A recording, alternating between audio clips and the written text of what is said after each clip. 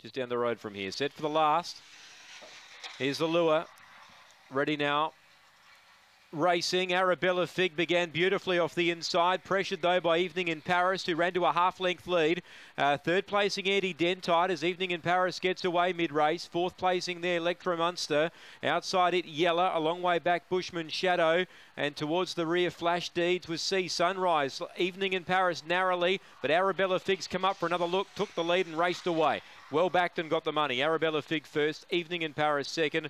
Anti-Dentite third from Electra Munster. Then came Sea Sunrise, Bushman Shadow, and Yeller and Flash Deeds back at the tail end. Arabella Fig 360 into 280 just prior to the jumps. Paid 370 on the tote. Gets the money. Arabella Fig was headed off early by Evening in Paris, but she had enough nous to come around the outside, turning for home and put herself in the finish again.